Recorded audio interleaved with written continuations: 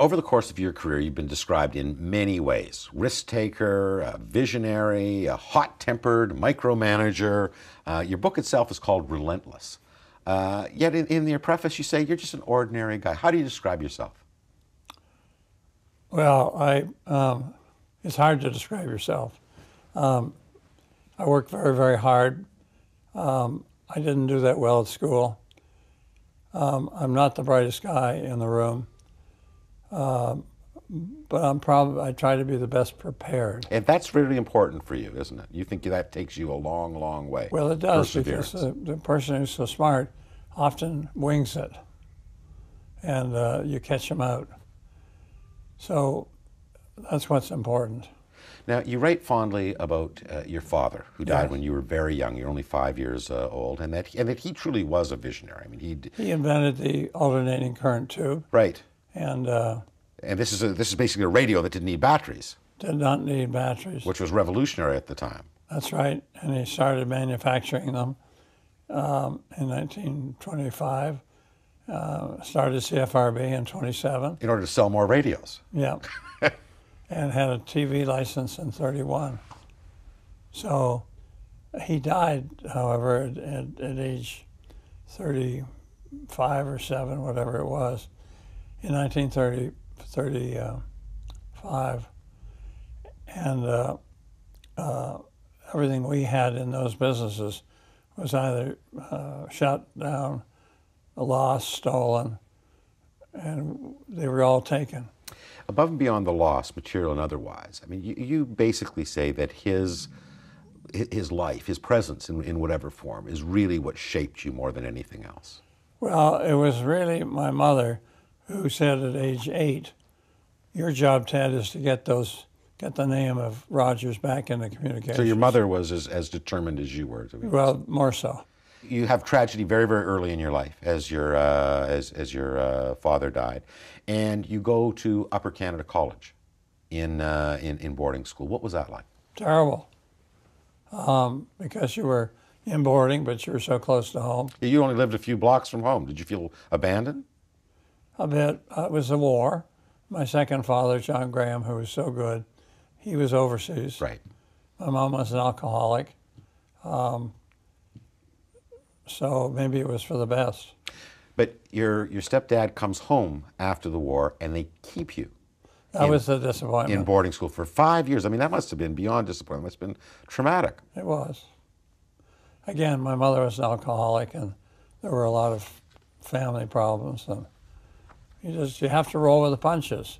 A lot of your viewers out there today, they have their own difficulties, their own travails, and you have to put up with them and overcome them. And if you do that, you're a better person for it.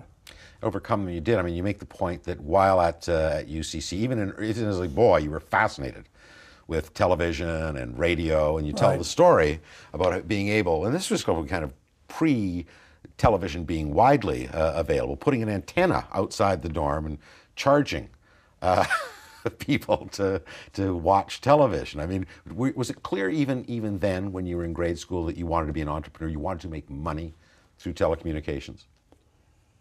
Well, the money part of it is sort of comes naturally if you're successful. You don't do it to make money. People who go into business just to make money, my best wishes to them. But you need more than that, I think. You need to have a passion. The key word is passion. There's passion, there's perseverance, but there's also something else, and that I think is very, very important reading this book. It's part of your career, and that's an appetite for risk. You have to be able to or want to. I mean, I can remember in the day, I'm old enough to, that when Rogers Communications, whenever anyone talked about it, it was debt-soaked Rogers. How can this company ever make money? It loses money. You loaded that company up with so much debt, everyone wrote you off. Yet you were prepared to take that risk. Why?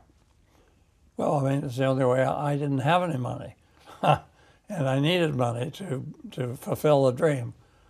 There was only one answer, so that's what we did. Now, is that faith? Is that passion? Or is that, do you have to have, that would be stomach churning for most people. They would just say, Well, yeah, it's not easy, but you have to have conviction. So there's another key word, conviction. I remember interviewing Bill Gates, and he said every 2 years, for the first 20 years of Microsoft, we bet the company. Yeah. And you've done that throughout your entire career. That's Whether right. it was cable, specialty TV, wireless, internet, you bet the company. That's right. And you could have lost it all. That legacy that was so important to you, the Rogers name. Yep, we could have lost it a second time.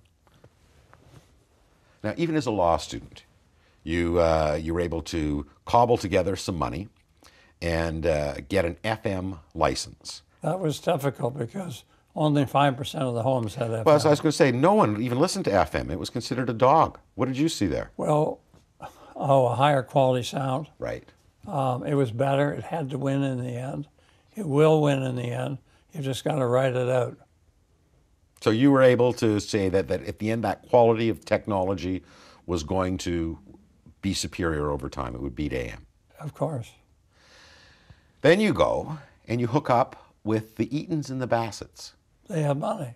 They had money. And you were part of the CFTO license, the first Right. CTV license. How old were you at this point in time? Oh, 30 odd something. Why would they want even you to hang around here? They had lots of money. What did they need you for?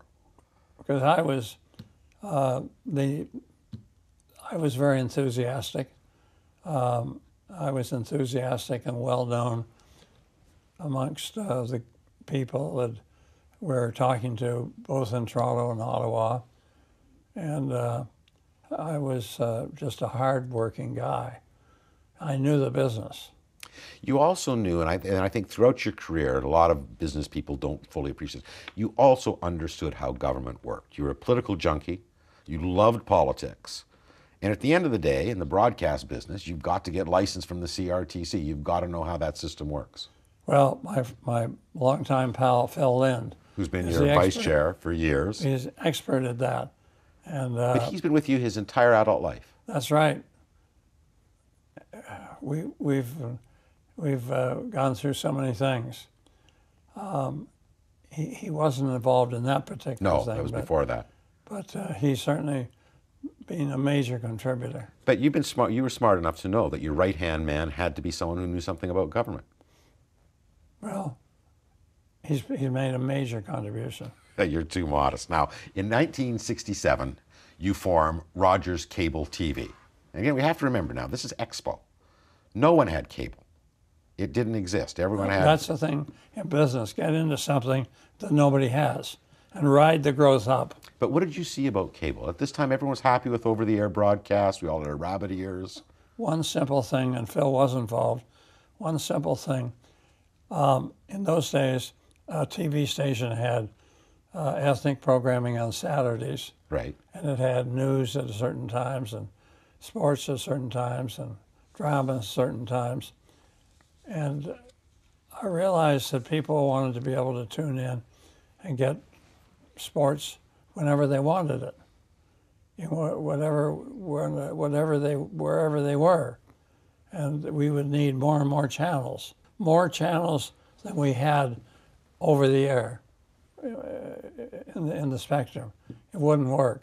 So you need to put fiber into a house. Now, these days, when in cables, in the early days of cable, it wasn't like today where you have 2 or 3 big dominant companies out there. These were little wee tiny mom and pop shops, by and large. Dentists would own rights to 2,000 to carry 2,000 homes, this sort of thing. You started gobbling them up very, very quickly. I did my best. You also had, again, your old friends, the Bassetts and the Eatons, in as partners in your early company. The CRTC says, not allowed that happen. Someone who has a broadcast license, these guys, they forced you, or the Bassetts, the Eatons, the Bayton, basically, to sell out. You thought this was going to be a disaster at the time. Well, no, my wife and I bought them out and almost went under. Came within a half an hour of going under. So you were from afraid. that decision. And this is your wife, Loretta, had to get into the family trust fund in order to... Oh, that was long since gone. You'd spent it all by then. But at 11:30 at night, we went and signed the papers, and we would have lost the business at midnight. So you bet the company again. Yeah. The Bassetts and Eatons were good people. They were really good partners, and they gave me every break. Now, fast forward, you've got the cable operation up. You're gobbling up other companies. I wouldn't say gobble. Well, you're acquiring, and that you're doing swaps in different regions in order to consolidate. 2 and 2 equals 22. Exactly. A big part of your career is also a tale of battling the telcos, the big telephone companies, and especially Bell. Bell has no interest in cable in the early days. Thank God. They just missed the boat. Thank God. Nice people. But you forged ahead anyway and got into wireless. You know what's so funny? They had a man here running Ontario, Jim Thackeray, a very, very nice man. And I had no money now, just no money. And so Phil and I went to see him and borrow some money. Imagine going to your competitor to borrow some money. I had nowhere else to go. So you're going anywhere. So we went to him, and he was very good. He made us a loan, and it was 9 months or a year or something. And I said, well, I'll prepay it if I can. And actually we did. We prepaid it after 7 months. And Jim Thackeray said to Phil, why did he prepay it? He could have kept the money for the full year. And Phil said, well, it's because Ted gave you his word he would. You may want to come back, Jim. It's establishing that creditworthiness. Right. You've got a board now. You're a public company, and you say, I want to go and get into the wireless business. Not only does your board say no, your wife, Loretta, your partner, says, I don't think this is a very good idea at all. So you go offline. You invest outside of Rogers Communications. Right. And you bring parts. What did you see? Give us some sense of your thinking. Why do you think people was going to want to walk around with a cell phone at this particular point in time? Oh, because you don't want to be tethered in your home, tethered to a wall. It's much easier to have it in your pocket. You look on the street now, everybody's walking around. Oh, it's ridiculous. We're hard-pressed to know how we could live without our cell phones. Right. But the point is that others weren't seeing this. Well, somebody's got to see it, or it won't happen. But is that good luck or a real sense of vision? It's, well, Don't be modest now. Let's go back to my dad. He used to travel around. He used to travel around and visit other places and talk to people and listen and make notes. Do it to 4 or 5 places. Then he'd sit down with all those notes and write his own. And I learned to do that.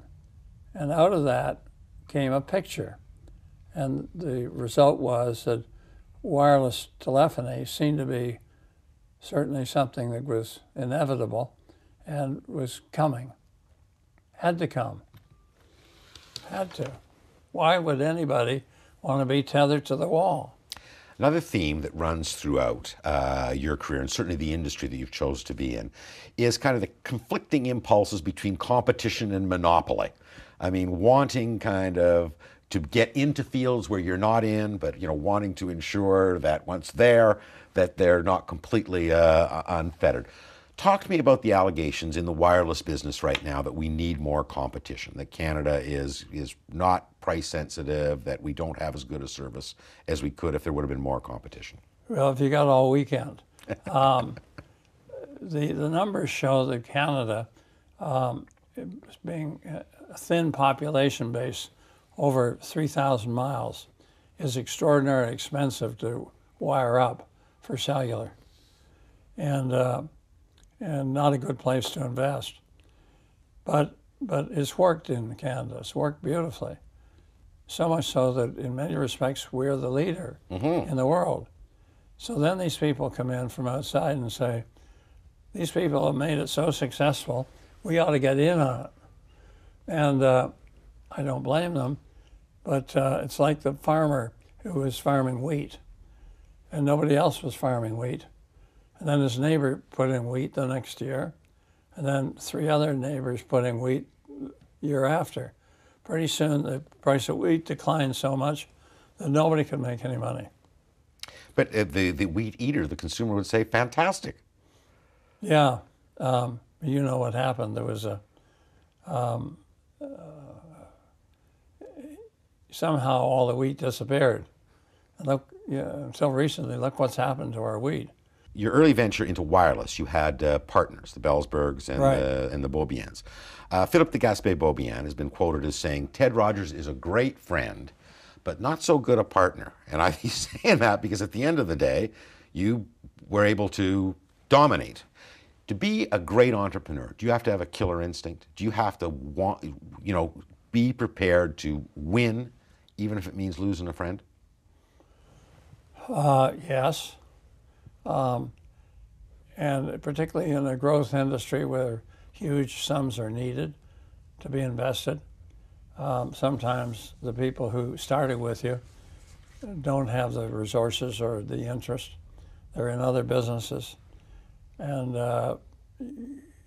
it just isn't going to work. Also, in that particular case, there was nobody in charge.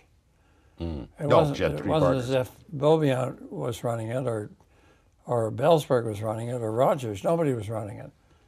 I was the closest to it, but then these guys would come along and want to change it, and that's a problem for me. You couldn't tolerate that. No, one time I was arguing with the head of Bell, on the phone, long distance, and he got so mad at me. He says, "Well, if you know so much, why don't you come down and run Bell?" And I said, "Well, all right, in that case, you come up and run Rogers." So somebody's got to run the joint. At the end of the day, your business is really customer service. Yes, it is. Customer loyalty, and you have to reduce churn and all these other things that you guys in the industry talk about. You admit in the book that the whole notion of negative option billing, basically, causing people to have to inform you whether they didn't want services, was a mistake. The iPhone was very controversial too in terms of cost. How do you ensure that you do those two things at the same time? Forge customer loyalty and maximize shareholder profit. You don't. You don't. Two big mistakes like that out of almost 50 years. And if I may say, and you've admitted they were mistakes, both. Bad. Too. No, and you admitted they were mistakes. Oh, of course they were. You get out of touch. Now, the first one, the commission wanted us to sell these new services. Right. They'll admit that. This is when they were bundling in the early days of specialty TV. They would be on the phone, "Ted, what are you doing? What are you doing?" And so we dreamed up these things, and what we came up with was not popular, wasn't fair, and we took the heat for it. I took the accountability for it. I still do. I remember going to a dinner, and you were there with a bunch of your marketing and sales people, and you were telling them about what was going to happen next in the industry, which is kind of ironic, because here was the old proprietor knowing more than the young smart kids. You've always been noted for what's going to happen next. What's the next big thing in your view? Well, the way I'm able to do that is by being prepared and listening to people, not just people within 50 feet of you, but people all over the place. Yeah, you're very plugged in around the world, aren't you? You can pick up the phone. I try to be. I really work at it. And talk to Gates and talk to Buffett and talk to McCaw. Well, those are pretty high-tone people. I don't claim to do that, but I go and talk to more engineers and IT people, and anyway, it seems to work. So what is the next big thing in your view? What do you think is going to really kind of change the whole game of telecommunications? Well, I think miniaturization is going to continue. I think this notion of being able to listen or view programming or information at a time that you choose, at a location that you choose, is going to grow. That's huge. You want to get both the Rogers name associated with telecommunications out there, but you also want to get CFRB back. Of course. And to this day, you still want to get that station back? No, I've changed 20 years ago because Loretta said to me, my wife said to me, you have enough radio stations in Toronto, they make you sell one. And these people are all loyal to us. So you should not do that. The Blue Jays and the conversion of the Sky Dome to the Rogers Center. I mean, what's your thinking there? Marketing. Brand. Yeah, brand building, and it has done that. Because they were going to move the team to the States. Mm-hmm. And I didn't, I'm a nationalist, and I didn't think that was a good thing to do. And I think a lot of people have moved over and supported the Rogers brand because of our support for that team. Yet on the other side, I mean, you're associated with wanting to bring the NFL to Toronto, and a lot of people think that would be the death of a national institution, the CFL. You know, it's so easy to claim that any step in progress is going to harm something existing. Sports, telecommunications, or anything. I've heard that whine all my life. They don't explain why. For example, you would package the games so on a weekend here in Toronto, you'd have both teams play. You'd have build it around a celebration for all football. Out west, it isn't the risk. It isn't. No, it's still very strong on the Western Canada. But here, working together, we gave them, for example, their people, the choice of the first 20,000 tickets. And then afterwards, they had the nerve to complain. If they don't like it, they shouldn't take the benefits. Canada's super rich have had a poor record of philanthropy until recently. I mean, do you believe that you have a responsibility to give back some of what you've earned? Oh, of course, and to teach your children to do the same thing. Now, the governments have loosened up and made it easier for people to donate to Right. charity. And Don Johnson, who's a very energetic person on Bay Street and a good friend of mine, has worked tirelessly to try and facilitate this. And as a result, the amount that is given is increased. Yes, and we also, Loretta and I, believe that, look, you can give money for the immediate food banks or this and that, but tomorrow it's gone. Whereas if you give money for scholarships and bursaries and so on, and it lasts over generations. So you're investing in your philanthropy the same way you've invested in business. That's right, and you've made it so that their world becomes much more middle class. The whole community becomes wealthier not just in dollars, but wealthier intellectually, spiritually, in every way. One of your more recent gifts is to Ryerson University, where you set up the Rogers School for Management. What do you want young entrepreneurs to be taught today? Oh my goodness, I don't think I'm qualified to answer that. Not in terms of curriculum, but in terms of values, in terms of responsibility would be one. social and community responsibility. Yeah, and looking after your brother. You end the book, and a lot of the focus, the press focus of this, is on succession. Right, it's sexy. I guess so. I guess so. First, I mean, how long do you want to stay in your job as CEO? Oh, I love it, and I'd like to stay for as long as feasible. I have had this heart problem, and it doesn't get any easier. So I think it's a little bit up to the good Lord. By that, I don't mean passing away or anything. I mean, you get to a certain stage where it would be wise to put in a new CEO. There's two things. One is the CEO to run the business day to day, month to month. And the other thing is for the family to name somebody who would be the long-term, in charge of long-term planning. You're right about this. The succession planning for you is really on two tracks, isn't it? On two tracks.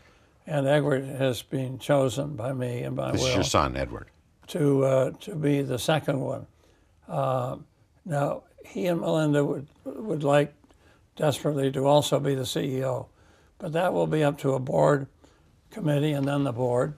And And we have, as you pointed out, a fair number of very talented and experienced people.